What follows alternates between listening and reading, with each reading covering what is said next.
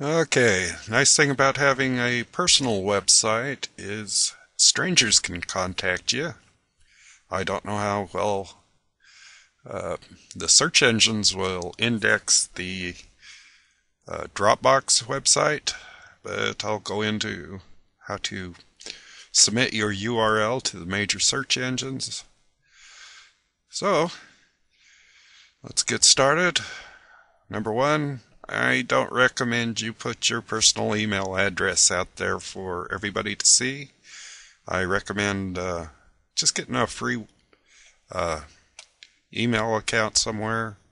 Favorites, Gmail, Hotmail's good.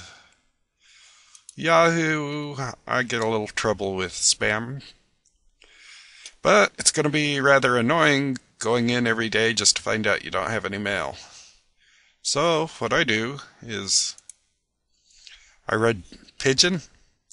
It checks all my IM accounts and email accounts for Gmail, Yahoo, and Hotmail. So I don't have to cruise into the website every day.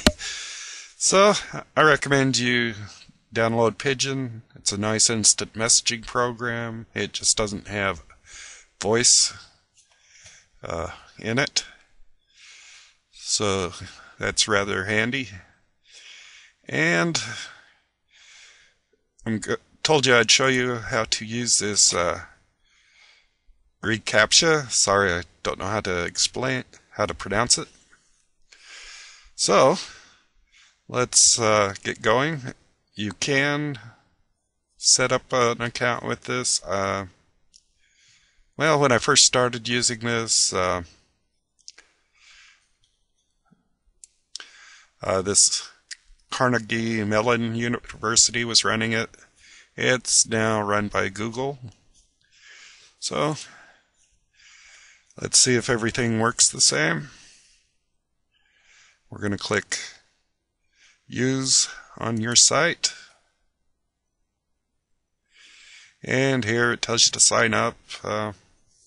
Sorry I haven't done this with Google, but if it works the same, we come over here to email protection. The account, when Mellon Carnegie was running it, didn't do me any good, so I don't recommend you sign up unless you have to. Yeah, here I have an anonymous email address. I'm going to go in here and just paste it into place. And let's hit protect. Okay, here we have HTML code if you want to put all that in. But here's a URL.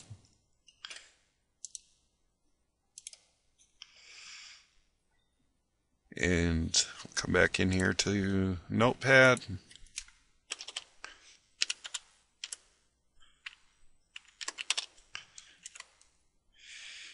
And if we want to do the HTML code, we'll try this.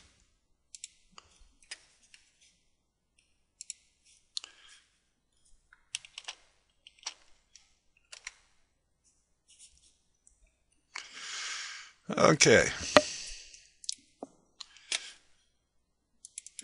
Let's go back to my website.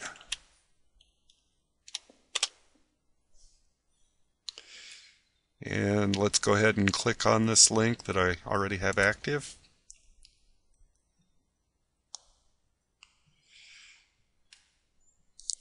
Well, I didn't need to do that. I wanted to show you the code that I used to put this in, and I will show you how to use it in your genealogy program. I'm going to come over here, View, and Page Source. Let me reduce that down, and it's down here at the bottom. So apparently here's my link. I didn't put in all that HTML code. So technically, all we're going to worry about is, yeah,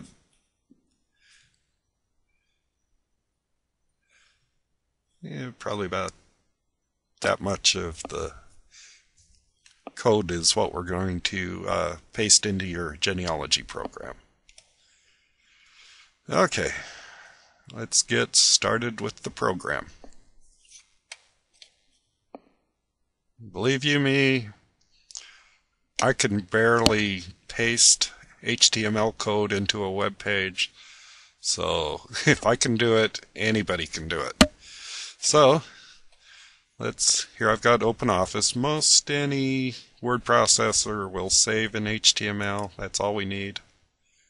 I'm just going to click to Web Layout, and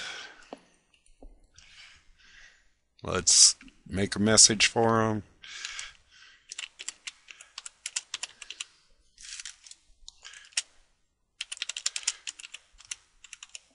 Doesn't matter what you put in here.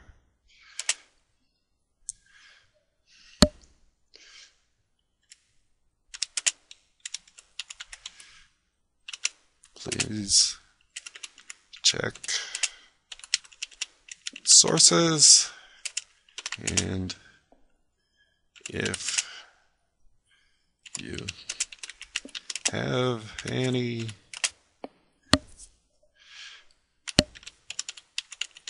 corrections, please let me know. Then I'm going to put in contact, and we're going to center all this. It'll just look nicer on your web page. Now here, I'm going to add a link that we got from reCAPTCHA. So I'm going to add a hyperlink. Come down here. Here's the URL we were given.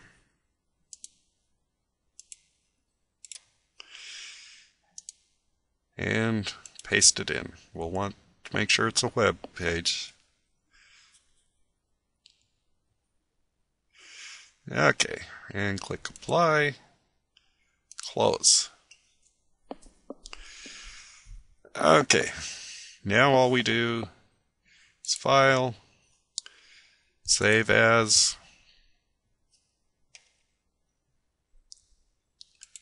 I'm going to put it on my desktop folder, and put in, just name the file, and let me raise that up so you can see it. Down here, HTML document. We click that, click Save, keep current format. Okay. Now here's the contact HTML code. A lot less work if you learn it, but I'm too lazy to do that. Okay, we're going to open with Notepad. Now here's what the code looks like. And all we have to do is, here's aligned center, so we're going to need that. I suppose you can go from body to body, that much of it. But that's all we need to copy paste into our program. So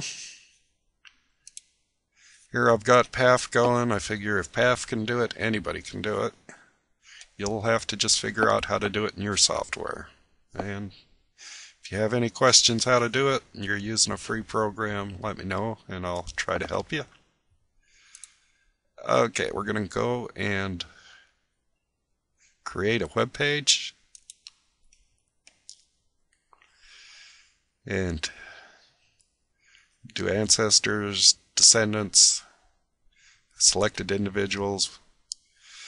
I'm just going to keep it as is. Okay, I don't want to give them my address. And not safe on the internet. So no, we're not going to put in our email address. Easy way for you might be yes, but to hide the email address, let's click no. And let's go over here to Advanced HTML.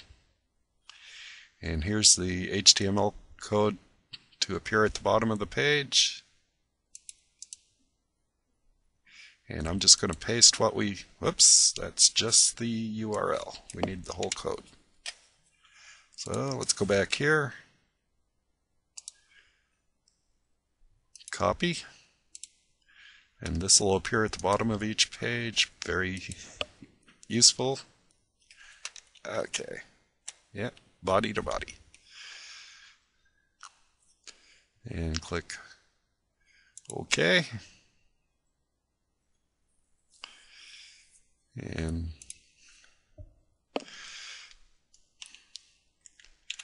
my genealogy. Okay. Does require that. If you want an image, you can put that in. But I'm going to let you guys explore and have fun with that. Learn your program. And we're going to click Finish.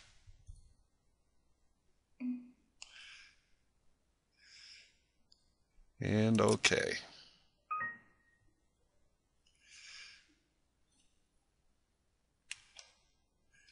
Okay, let's hold on a minute while I find it.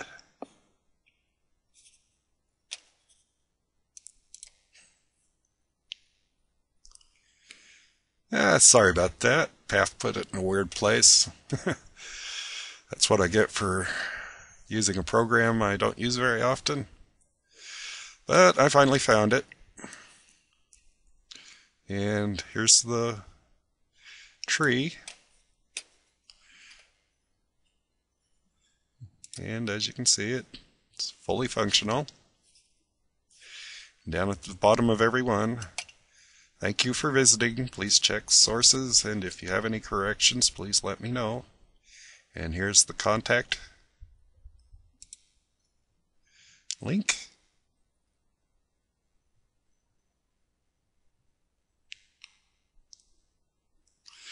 Okay, now the link took us to this page.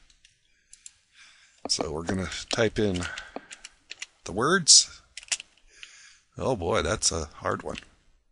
P-Y-L. Can't tell if that's a P or an A. We'll try it.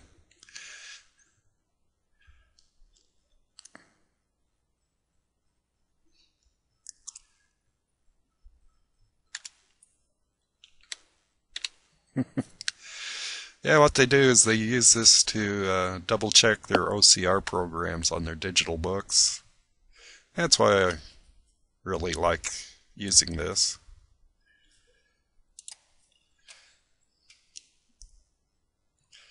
Okay, had to take script blocker off. V-Y-P-Y-L.